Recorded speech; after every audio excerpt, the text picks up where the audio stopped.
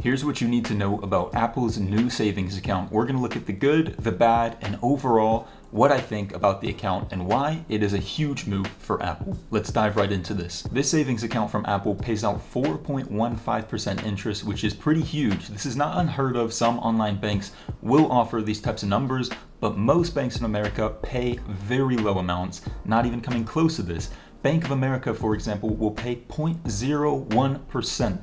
Yes, you heard that right. 0.01% is the amount of money you're going to be earning with the money in your bank account at Bank of America. Now, how is Apple able to do this? Well, they're investing your money in other places. They're making a little bit of money off the top and paying you the rest. Well, this really adds up for Apple. Of course, the incentive is to get you on their platform. Could they take a larger percentage? Yes, that's absolutely possible. That's what banks like Bank of America are doing. However, they're trying to go for a longer term plan here to get you on their platform, and they're still going to be making money at the end of the day anyways. One thing to note is that this bank account is actually through Goldman Sachs. So it's not Apple's own bank, but a platform they're trying to build utilizing Goldman Sachs accounts to actually make this happen on the banking side of things. Now, this money is insured up to $250,000 through the FDIC. So what that means is, should anything happen to Apple, Goldman Sachs, whoever, your money is secure up to $250,000. You'll always get this back through whatever means. No matter what happens, that money is yours and it's not going anywhere. I do want to thank the sponsor of today's video, which is Dossier. Dossier reproduces classic high-end luxury scents at a fraction of the price, keeping the exact same high quality by cutting out all the expenses and the brand tax. Dossier has also just released a new line of candles for the first time ever, and I have one to try here. First of all, I can tell you straight out of the box, it's an amazing smell, and there are currently 4 different scents that you can choose from. So if you are looking for a new scent for your home, Dossier candles are the way to go. There are free exchanges and returns forever. Dossier has a welcome offer with up to 20% off the website. However, you can get up to 30% off your first order by using the discount link in the description of my video. Dossier has a new payment method that lets you earn store credit. Select cash at the last step of the checkout and you can earn yourself a $10 bonus credit and even get rewarded with 10% store credit on every order after that. So that's kind of the overall basics of what the account is, but there are some negatives and there's also some other positives. But let's look at some of these negatives. How do you open this account? Well, that's where the first flag is. You have to have an Apple Card. Now, the Apple Card is a credit card, which means that you're going to be opening up a new line of credit, a new account, and hopefully utilizing the credit card in a responsible way. Now, this isn't going to work for everybody. A lot of people shouldn't be touching credit cards, whether it means that they don't have the means to be spending money on a credit card or they're bad at managing money in other ways. It's totally normal. It's totally okay. And the unfortunate thing is that you do have to have the Apple Card to access the savings account. They are different accounts, I'll keep that in mind, but you do have to have the Apple Card first to open the Apple savings account. So that of course means they're gonna run a credit check against you. It will impact your credit score. You can utilize this card in a good way if you don't touch it, or if you just use it to pay off one thing per month. It can actually build your credit. So it doesn't have to be a bad thing, but it is a negative that you have to do that to open the savings account. But once the account is opened, you will be able to open the Apple savings account and utilize it separately if you want, and you don't really have to touch the Apple Card. Now, I know some people are probably asking, why is that the case? Why do you have to do that? And is that gonna change?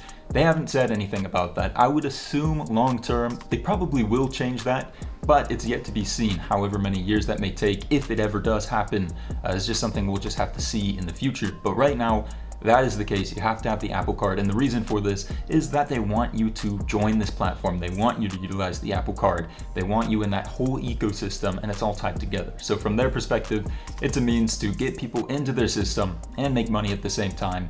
And for you, it basically just means that you're gonna have more options to some of the financial resources. If that's a good or bad thing, it's kind of up to you and how you're gonna manage your money in that account. Now, why is this good for the general person though? It is very, very good to see that more people are being exposed to the fact that there are bank accounts that will pay interest for the money that you have in the account. A lot of people just think it's normal to get 0.01%, and for a long time that was the case because people are a little bit nervous to invest their money elsewhere, and they didn't really want to mess around with new bank accounts, some of those online banking systems that will pay a higher interest rate, those 2-3%. But Apple is exposing that this exists, it's possible, and you can do it just on an app on your phone through Apple Wallet, and it just takes a few seconds to sign up through Apple Wallet if you do already have the Apple Card. Now, even if you don't have the Apple Card, it only takes a few more minutes to go ahead and set up the whole process from Apple Card to Apple Savings account. So it is very accessible. Of course, it is behind the wall of a credit card at this time, which is a little bit unfortunate, but doesn't have to be a bad thing. More lines of credit can lead to increasing your credit score if you're responsible with your money. Of course, it can also go the other way. It can lead you to mismanage money and unfortunately go into debt. So you have to know yourself. You have to be able to follow a financial plan if you want to utilize this account at this time. Now, regardless if you're going to utilize this account or not, it does kind of expose the fact, like I said, that interest rate does go up on bank accounts when you bank online. If you go with those old bank accounts, it's going to be a very small amount, if not literally almost nothing. So it is great from Apple to see that more people are starting to learn about the fact that you can get a larger interest rate on your money because they're making money off you regardless. You're just actually going to see a bigger piece of it if you go bank somewhere else. One more interesting thing that is a positive about the Apple Card and Apple Savings account is the fact that they have daily cash, which is essentially like their cash back when you utilize a credit card. Now, if you pay this off on time, every single month in full, you're going to be getting those rewards, and they will actually now deposit to your savings account automatically, which means that you're going to be building interest on that money whether you realize it or not. So you don't have to worry about setting up a system, send money to the savings account, or utilize those rewards in the correct way. You will actually go ahead and benefit from that being deposited into your savings account, and therefore compounding over time and building up into hopefully a rather large amount, which is very positive. Now, again, it all comes back to managing your money. If you're going to be responsible with the Apple Card, it's a really great thing, and just makes the process a little bit easier and overall really simple and smooth to manage. Now, the final thing to note in this video is the fact that the 4.15% interest rate is subject to change, as it is with any other account pretty much. Sometimes you will have a welcome bonus sign up that'll lock in a certain interest rate for, say, a year or 6 months. But most accounts, as the Apple Savings account is, it's going to be changing in the future. It probably will go down. It's possible to go up as well, but it'll probably go down over time. And hopefully it stays rather high.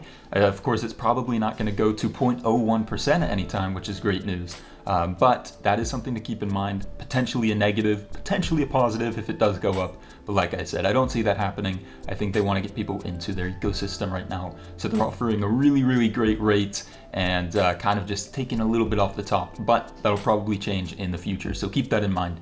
If you have any questions, let me know in the comments down below. But that is an overall view of some of the good and some of the bad with the Apple Savings account. Thank you guys for watching. Subscribe to the channel, stay up to date with financial, tech, and money videos. And of course, drop a like. I would appreciate it. I'll see you guys next time. Thanks for watching. Peace.